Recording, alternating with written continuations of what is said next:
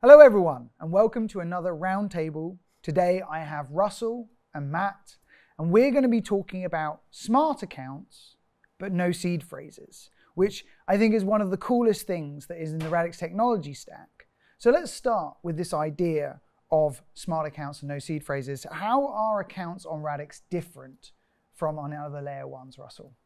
And the smart account name gives it away a little bit. There's an actual smart contract there that has some logic behind it. So it's user configurable. You can do things like say, I don't wish to receive airdrops of unknown things ever. And that's a setting you can put right in on your account.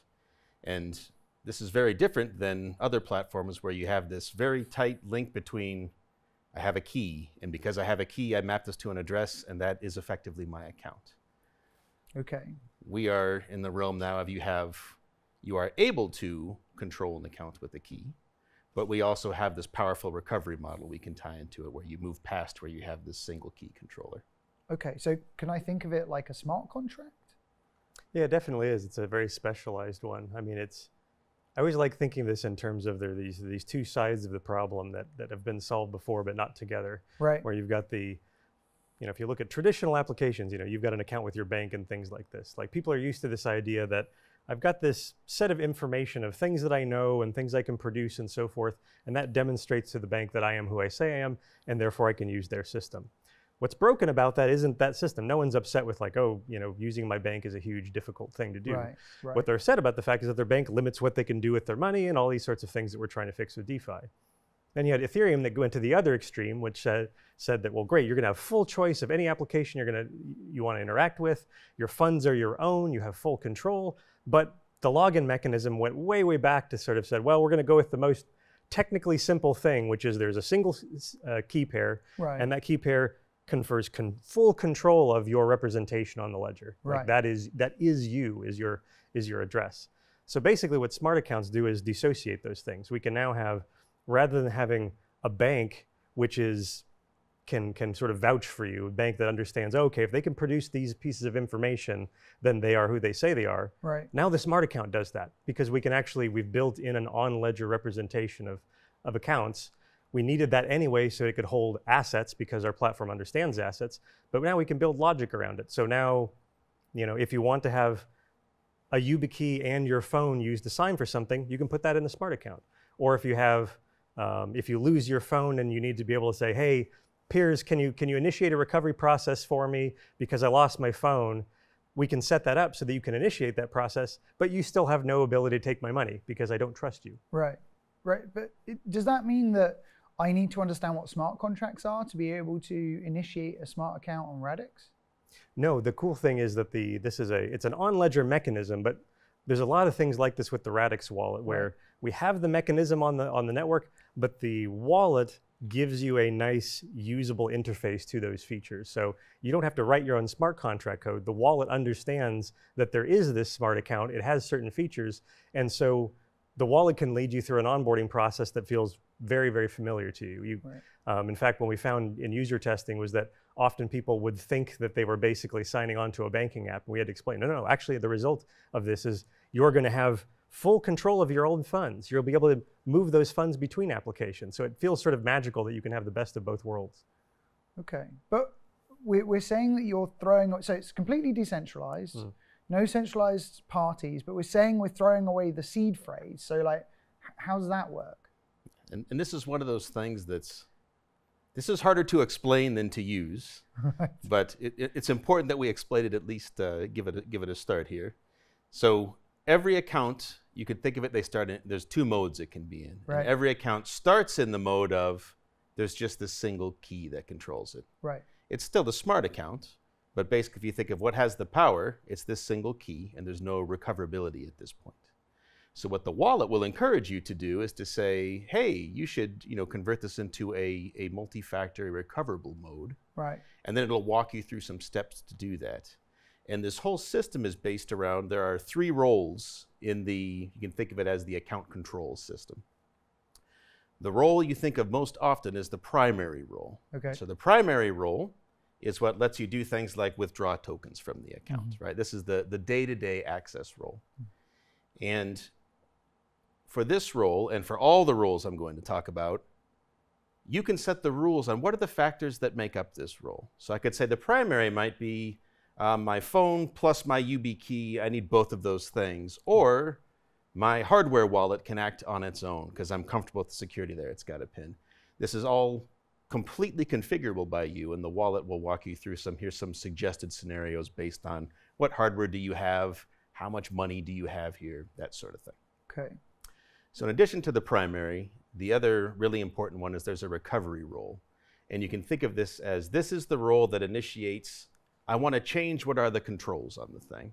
And this role has no ability to take money out of your account or anything like that. This is exactly the thing that you say, hey, trusted friend Piers, if my phone falls into a volcano, I would like you to help me initiate the recovery process. Okay. But that's a lot of power to give to someone. Whoa. So there's this confirm role, and this confirm role on its own doesn't do anything, but it basically acts as 2 out of a 2 of 3 on roles approving Right. changes to do things. That's the basics of it. There's some nuance there. Right. But the important thing is for all of these 3 different roles, you choose what factors make up each role. And it could just be a single factor if that's enough for you. Like, look, my one friend is my recovery source. I'm good with that. I don't need more. Right. That's your choice. Or you could federate that a bunch of people and say any one of these 7 or 4 of these 5. And can I have as many roles on each of the different types as I like? Right, like as many factors. As many like I factors. want For each this role, YubiKey. right. Right. Right. And one of the things I really love about this is that, I mean, we're big believers in not your keys, not your crypto. Like, we're not, by saying we're getting rid of the seed phrase, we aren't getting rid of this notion that you need to control your own stuff. What we're Right. trying to do is get rid of the ridiculously high bar for understanding seed phrase concepts and things like Right. that, but without giving up any of the control. Right. So if you're someone that says, you know what, I am totally comfortable with a 24-word seed phrase, you can still do that with this model. You can still say, you can set up your account that way and say, Right. nope, I want that seed phrase to control everything about that account. I want to basically have that populate all 3 roles. I accept that full control. You can do that. But most people don't want to do that. And so the wallet will sort of lead you through these common recognizable patterns of security setup that for most people are very, very good, but eliminates none of those roles require you to write down a seed phrase. Right. So you can set it up so that your primary role generally is your phone, because this is the thing that everyone has. And everyone's phone now has biometrics that protects a keychain, which Right. allows you to have very nice control of a private key. Right. The reason why you don't see that used in most of crypto is because if you lose your phone, Right. you're screwed. Right. So there has to be some sort of backup mechanism. Right. And basically, this is kind of what Apple does with passkeys. They say, well, okay, you're going to have a private key, but if you lose it, we've got it on iCloud for you. Right. We don't want to go that way either. So the recovery in these other 2 roles, the recovery and the confirmation roles, allow the smart account to kind of manage that for you. And so we can set it up for the average user so that your recovery role is someone you trust. Hey, Piers, I'm gonna nominate you as my recovery. If I ever lose my phone or I buy a new one, you can initiate that process, but you can't touch my money. Right. And the confirmation role, we can set that up so it's, you must answer 3 of 4 of these security questions where only you know the answers. Right. Through some kind of cryptographic magic, we figured out a way of translating these security questions into a private key that the smart account on the ledger can recognize. Right. So this becomes a valid confirmation role that we can use. Right. And on the questions, it's important to note, because someone will be like, that can't possibly be secure. Right. We were actually shocked at how you can generate good entropy to get, a proper random key is what comes out of this from a set of questions. We were quite surprised at how good this can be. Right. So I'm sure some people will feel uncomfortable with this, and that's fine. You're not forced into it. Right. For the person who's accustomed to, okay, I have my phone and I have some recovery based on information I know, and then I have a friend or a service that does recovery. I don't own a YubiKey or anything. That's fine. We've got a plan for you. Mm-hmm. Right. And that will probably be the majority case as we get to mainstream adoption. Right. It's a cool thing because, I mean, the YubiKey is another good example of this, how that there are these factors like that, which they have enough entropy that they're not brute forceable. These are safe keys to use, but you don't see them used in crypto because on their own, they don't have good properties for a single key. Like, Right. I would never want to use a YubiKey as my only key that unlocks my phone, my funds, Right. because it's easily lost, it's Yeah. easily broken, and all Yeah. these sorts of things. Yeah. But as a secondary key that I can cycle out with the other keys, Yeah. it's great. Right. And there are lots of great sources for these things, and we can make use of these things through smart accounts. So let me try and just summarize this a little bit in how I think I'm hearing it. So what we have is this on-ledger component that we're calling a smart account. Yes. And you can think of it as a little bit like a smart contract, but it's kind of baked deep into the Radix functionality, because you can't actually generate anywhere that you can send money apart from these smart accounts or components of smart contracts.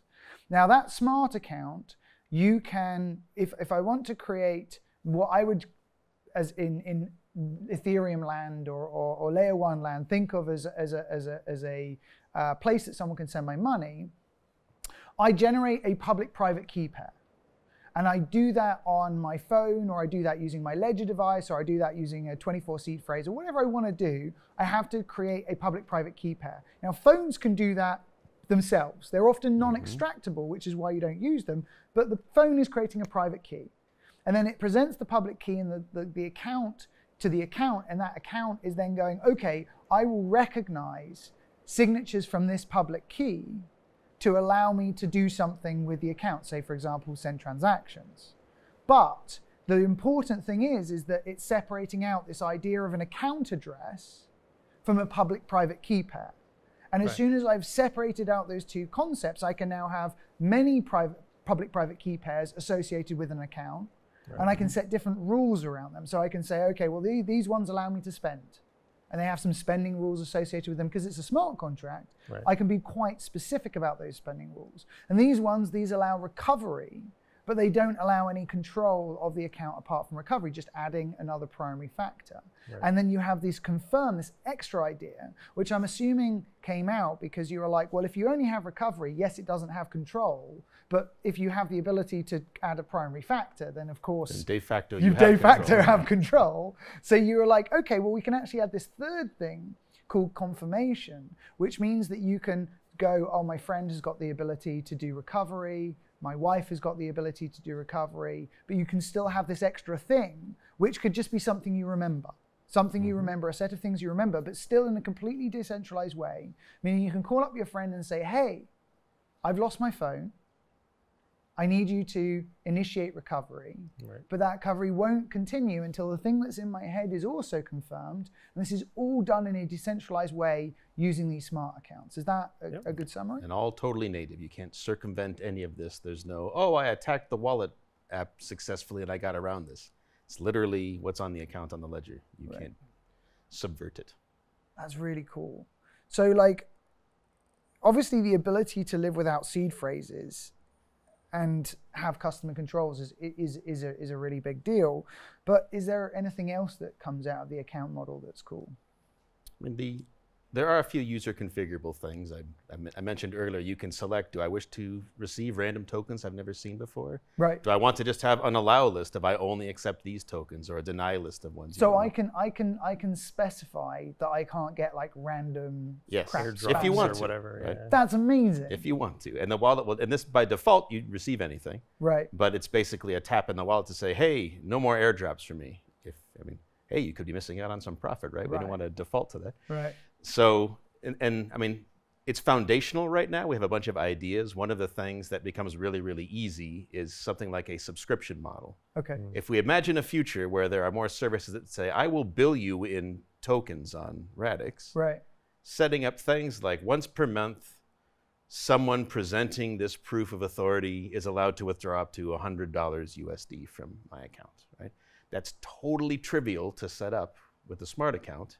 We haven't built that logic in yet because there is no such service that demands that. But when those things start appearing, it will be really easy to add things like a subscription model, which is the sort of thing you expect from your account in the real world, where you have this recurring billing. Right. So you can literally do direct debits. Right. Right. This ability of being able to build logic into the account allows you to do these things. These are just updates to the smart contract. But the most difficult part of the problem is having a programmable account in the first place, which you cannot do on other networks, because you don't have something that holds assets that you can then wrap that logic around. If you have a ledger where all your account is just an address that comes from a key pair, if you wanted to implement that sort of direct debit logic, you'd have to implement it in all the different individual token smart contracts that you interact with and go, oh, well, when I'm using this key, please do this and please do this. Whereas we can put it on this one component that's used by everyone for holding their assets.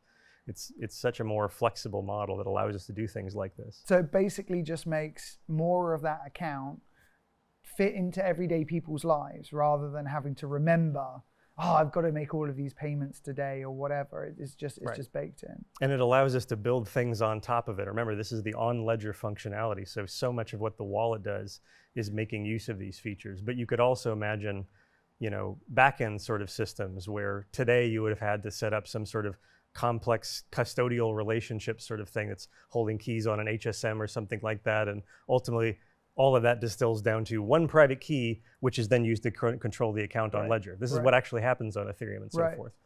We had to do this when we had our own Ethereum token. We spent a heck of a lot of time setting up a custodial system to do just this. And a lot of money. Whereas now, you can have a smart account that basically, the simple form of this that the wallet would lead you through, if you're building your own software, you can set up very, very flexible sets of rules so that 3 out of 4 directors can sign for this, or there's an override key that's provided by the system, and if all that fails, we've got a custodian in some other jurisdiction that can unlock this. You can that's just configuration on the smart account rather than being a whole new system that you have to build. That's amazing. So full multi-sig capabilities with hierarchy and all this kind of stuff. Right, it's all possible, So what impact is this all going to have? I mean, you won't wake up at 3 in the morning wondering if your money's safe, right? That's the biggest thing, is trying to get to the point of, I still do that, certainly. I don't know what you're talking about. Panic wake-ups at midnight are my favorite things about DeFi. You should feel like, just like your money at the bank, you go, it's going to be there when I wake up in the morning. And it's not that if I'm careless, I lose access to it forever, right? It's removing that fear of, did I do a good enough job of securing my key? And now that's taken care of for you, because if you didn't do a good enough job, it's okay, you're covered. You know, we have other routes for you to get control again. Yeah, I mean, I really see this as an aspect of user experience where no matter what you're doing in terms of delivering features, like we've got a wallet or a network and anything that can do more things, you can't go backward on ease of use. You can't go backward on the expectations people have for this. So to me, the real end result of this is we have now the ability of building a wallet and other systems that people don't have to develop new expectations for how to manage security. They can just come in, use the system, and you can build a wallet that just asks them a few questions, does a few things, and the result is a nice, secure system, or you didn't have to educate them about anything new. They didn't have to say, like, all right, there's a new way of thinking about this thing, and you're responsible for all these things you weren't responsible for before. If that's the barrier to entry, you'll never surpass it. That's so cool. Well, it's so interesting to learn a bit more about smart accounts and no seed phrases as a possible end route for users. So Russell, there's one more thing. Go on. There's one more thing. Personas, which we talked about in the keynote, use the same system. Because personas, they're basically just, there's an on-ledger representation of the persona, and we'll talk about this in another talk, but the important thing for now is all of those multi-factor features that we wrapped around the smart account, we can also wrap around this representation of identity. So if you lose your phone or something like that, you can recover your login to all the websites that you logged into. It uses exactly the same on-ledger system with components. And we'll talk more in another talk about how we use personas. But nice little sneak peek, a little tease for the next one. Thank you very much, Matt. Thank you very much, Russell. And thank you very much for watching.